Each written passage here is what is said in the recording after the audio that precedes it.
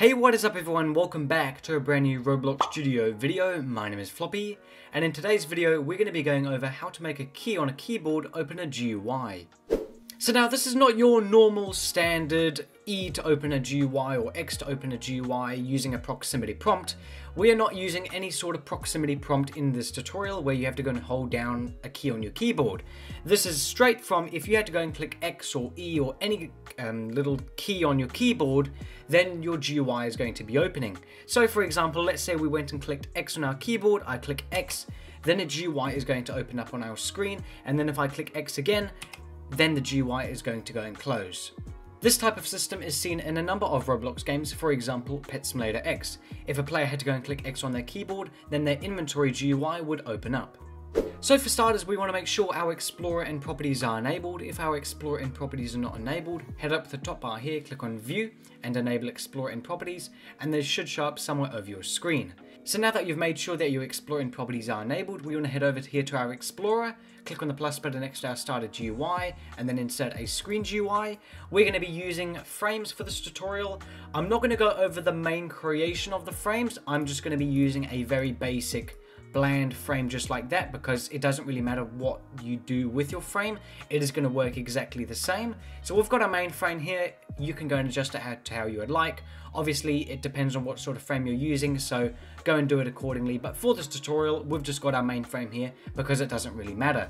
Anyway, we've got our frame, so then I'm going to click on the plus button and insert a local script.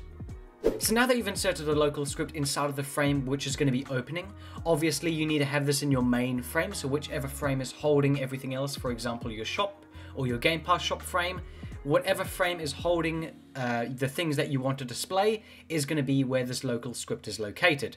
So you want to go down to the description of this video, copy and paste the code that is in the description, bring it back to Roblox Studio, remove all the previous code, and then paste in the new code.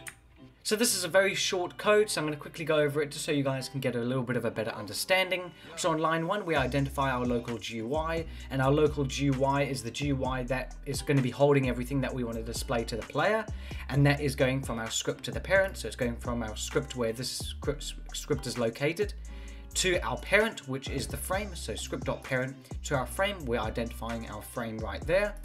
So here then on line 3, we're creating ourselves a local function, which is eventually then called later down over here, but this is creating our local function. So this is what is going to happen when our key is actually pressed. So if input.KeyCode equals Enum.KeyCode.X, then everything else, then our GUI will become visible, but we'll get to that here shortly.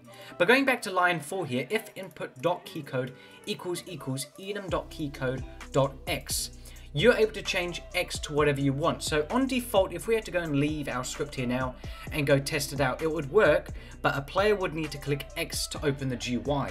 So depending on what type of key on your keyboard you want to actually open the GUI with, for example, let's say you're wanting it to not be X and you want it to be E, you would remove the X and then you would type in E just like that and click enter or just whatever and type in E or the character that or the key that you would actually like to use to open the GUI. So now if we had to go leave the script, we'd have to join into the game and then you would be able to click E to open the specific GUI that we have created just before. Now let's say you're using something else, for example F1, you type in F1 just like that, and now a player needs to click F1 to be able to open the GUI, but we're going to be using X for this example. Anyway, so when our key is then clicked, then if GUI.Visible equals true, then GUI.Visible equals false. So now the reason we do this is simply because how this script works is when a player goes and clicks, for example in our instance, clicks X, then the GUI is, let's say now I click X, the GUI is then going to become visible. Then, once I'm finished with the GUI, there's going to be no X button up here. All you need to do then to close the GUI again, the player just has to go and click X again, and then the GUI is going to be closed. So that's why we have it up here. This is checking to see if it's visible already. If it is visible already, it is then going to change it back to false. If it is not visible already, it is then going to make the GUI visibility to true. This is currently false, this is true. False, true. This is the GUI that is currently visible, and this is the GUI when it is currently false or invisible. So this checks if GUI.visible equals true. So if the GUI visibility is true, then it changes the GUI visibility to false, so it's invisible. Else, if the GUI is not visible already, then it sets the GUI to be visible, so that the GUI is then visible to that player.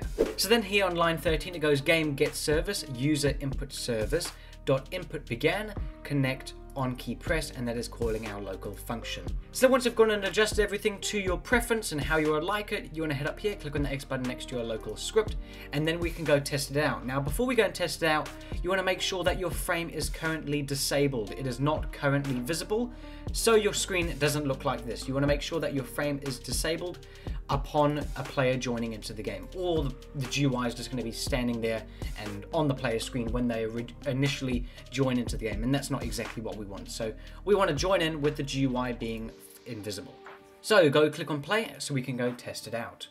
As you guys can see, we are now inside of the base plate, and if I go click on X on our keyboard, the GUI will open, and then if I go click on X again to close the GUI will close. And as you guys can see, the GUI opened when I click X, and the GUI also closes when I click X again.